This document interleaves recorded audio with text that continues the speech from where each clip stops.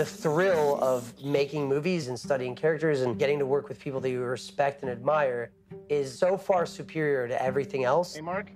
At least for me, you know, that's how I think about things. To be or not to be. The actor Anton Yelchin is with me, and you are shooting yet again something. Yeah. It was like the first thing I consciously said to my folks. I want to do this. I want to make movies. Really, the last number of years, you've done so much.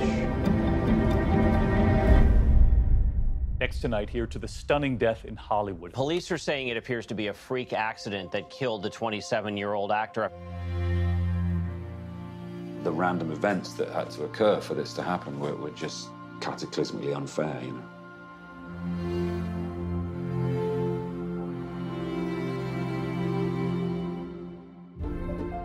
My parents came to this country not knowing a word of English and just started to work. My mom, I owe her everything for believing in me. He had a curiosity that with most people degrades over time. I was so kind of baffled by how good he was. I wanted to be better, smarter, cooler, but couldn't even hang with him.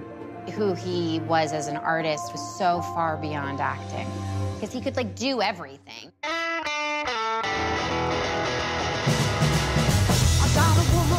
He started doing these photo shoots in the valley on the side. I mean, he was the kind of guy that did everything on the side. Certain images I can't get out of my mind. For Chris Pine to be freaked out about what Anton did means it was out there.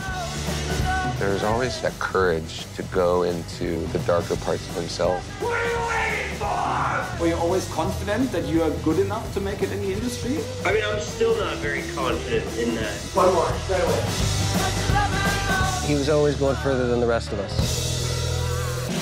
I don't think he gave himself much of a break.